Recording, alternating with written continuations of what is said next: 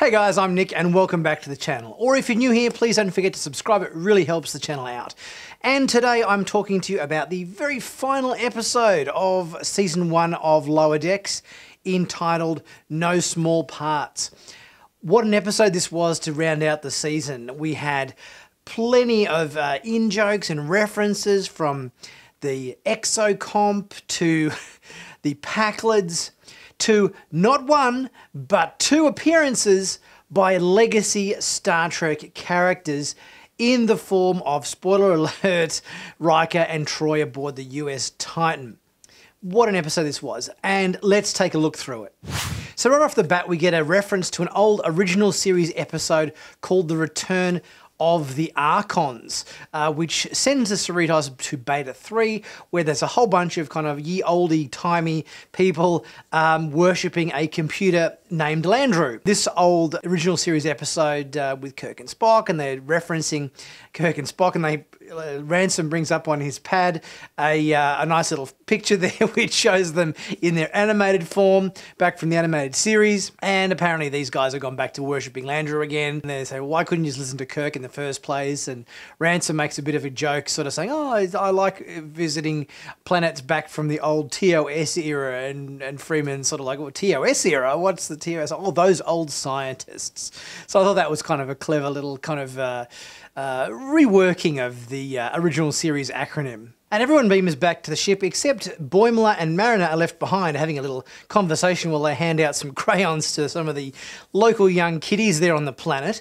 And Boimler fesses up that he knows that Captain Freeman is Mariner's mum.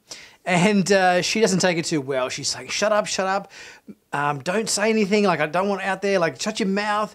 And meanwhile, they're trying to call Boimler on his communicator, and the people on the bridge are hearing the whole conversation. Everybody hears it, there's no more secrets. The cat is out of the proverbial bag, and everybody knows that Mariner and Freeman are mother and daughter. Next we find Captain Dayton and the former crew of the Rubidoux, who have been given a nice new California class ship in the form of the USS Solvang. I love the joke with Captain Dayton sitting in the captain's chair, and the plastic is kind of half peeled off the screen on her chair armrest, and she says, "Oh, who half peeled the sticky off my screen? She wants it to be pristine and unscratched." I thought that was funny, and I laughed out loud in that moment, because everybody knows whenever you get a new piece of technology, it's always got that little bit of plastic on the screen, which you want it to keep it nice, and you inevitably end up peeling that plastic off. But while it's on there, it's all nice and special. So I had to laugh at this little joke about this brand new ship they're on. And they're exploring a sector of space and suddenly are attacked and destroyed by an unknown enemy of incredible power. And the ship that's attacked, the Solvang, is a very souped up ship, lots of firepower, and it belongs to, you might remember them from Season 2, I think it was, of Next Generation, a race called the Packlids. They were a bit slow, they were sort of simple, maybe not the sharpest tool in the shed, so to speak, in terms of alien races go, but they wanted to improve their ship, and it seems like they've scavenged all manner of vessels throughout the Alpha Quadrant to give their ship somewhat of an upgrade, which has now totally destroyed the USS Solvang and all of her crew. Meanwhile, back on the Cerritos, Tendi has got a new job. She's kind of a liaison with a new recruit in the form of an Exocomp, which is kind of like a little hovering droid that we saw in Season 6 of Next Generation in the episode The Quality of Life, where there was sort of like a semi-sentient robot thing going on, and Data was kind of trying to champion its sort of rights, I think it was. It was a bit hokey, if I remember correctly. I remember watching this episode of Next Generation with this Exocomp droid.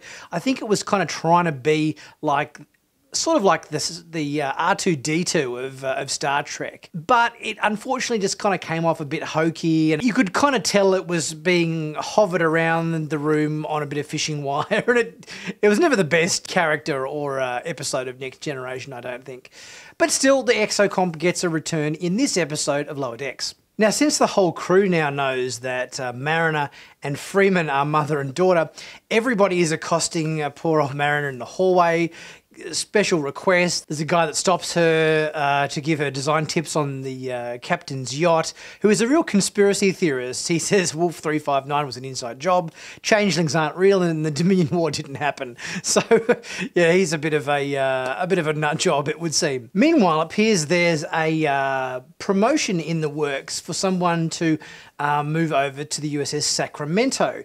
And Boimler, being as ambitious as he is, wants the job. However, with this newfound information that the crew now all knows, and she's the captain's daughter now, and everyone's coming to her with presents and just getting in her face about it, she thinks maybe she might take the promotion. That way she can get a clean slate off the ship and a bunch of people who don't know her and don't know who her mum is. And it might work out better for her being anonymous again. Meanwhile, Tendy's chatting with the exo-comp, who has now chosen a name.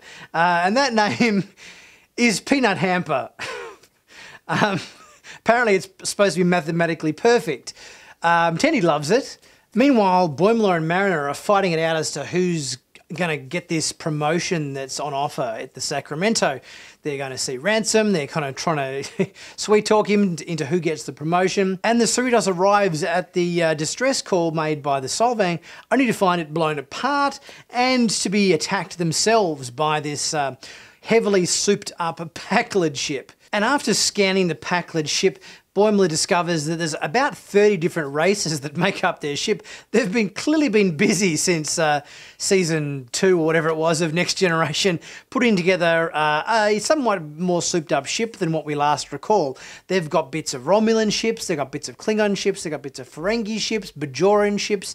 They've got bits of every ship from the Alpha Quadrant, all kind of stuck on their hull, and are now a somewhat formidable enemy. So Freeman needs a plan, and who's better at coming up with dodgy plans than Mariner?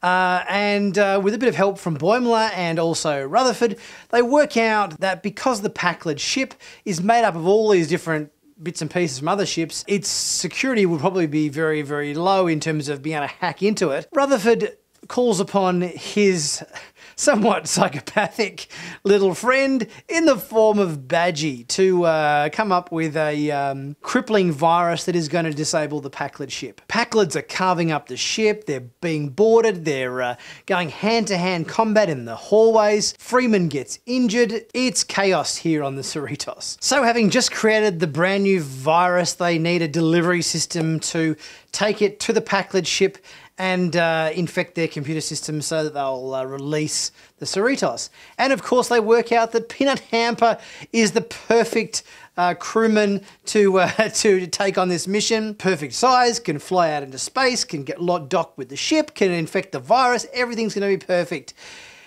Except Peanut Hamper doesn't really care for that plan. She kind of says, no, don't want to do it. Don't really want to do it. Sounds a bit too dangerous. Count me out, see you later. So thanks for nothing, Peanut Hamper. So with Peanut Hamper out of the running for the hero role, Rutherford steps up due to his kind of, I don't know, newfound heroism through all the different modes he keeps activating on his little implant.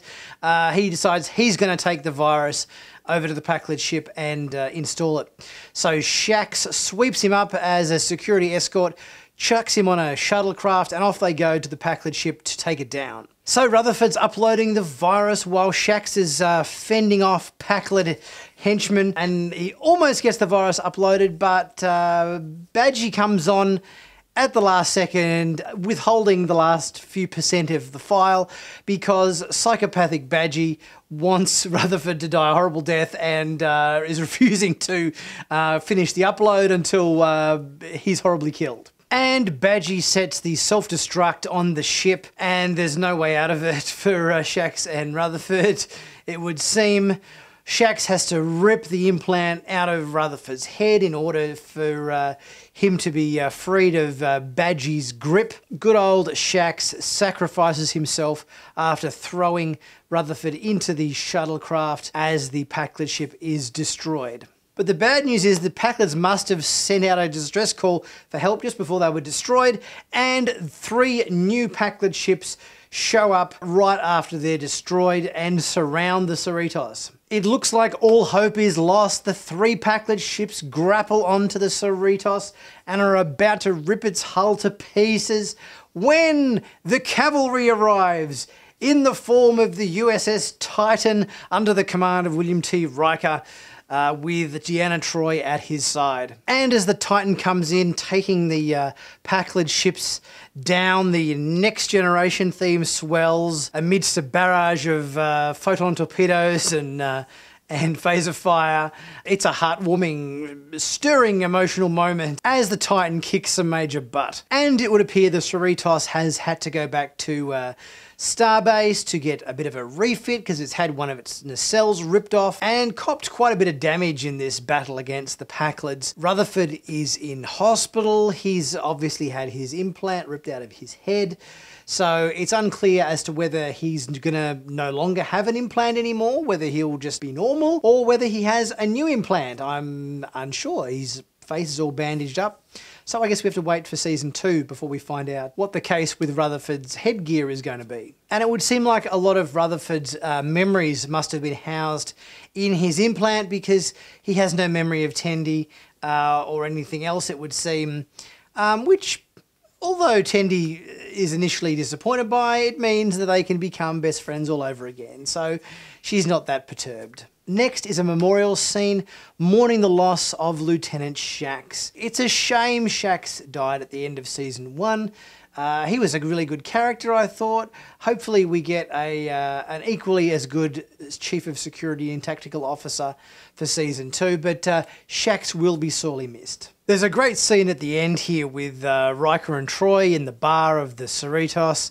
Apparently Riker and Freeman know each other from the past. It would seem like maybe Riker has mentored Mariner at some point, and maybe that didn't go necessarily as well as Freeman would have liked. And we've got Ransom having a bit of a sleazy conversation with Deanna Troi, asking her to set him up with some of her Betazoid friends, but she kind of psychoanalyzes him and sort of puts him in his place.